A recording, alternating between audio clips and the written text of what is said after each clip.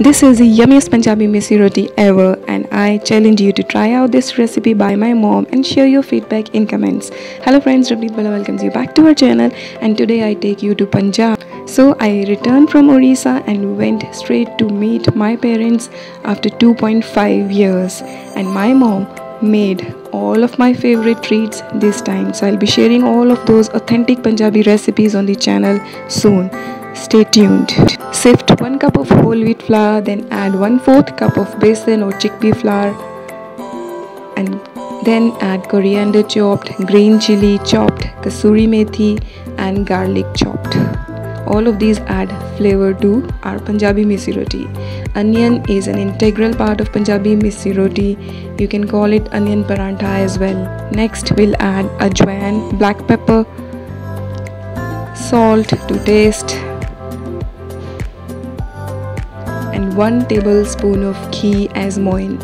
Now we'll need to add anardana to lend this paratha or Punjabi Missi Roti a slightly tangy flavor. You will love the flavor of anardana in this recipe. And you are watching my dear Paro pound anardana. And now we'll be kneading the dough. We'll need a soft dough for Missi Roti.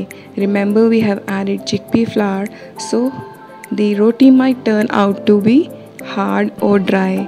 So these are the tricks that I'm sharing with you. You will need a soft dough for this recipe. Cover for 20 to 30 minutes. Next, take a ball of dough, roll it out like a roundel, and then apply little amount of ghee on the inner side. My mom says this helps keep the roti soft for a long period of time. And next, you can give it any shape you want. We usually give it a rectangular shape.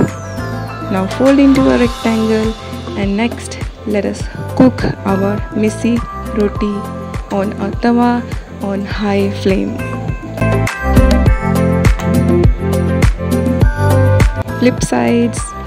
Flip side again, and then apply ghee. Punjabi homes use a lot of ghee in their paranthas, but my mom applies ghee only on one side, and the parantha still turns out to be absolutely yum, delicious and soft. Cook on a high.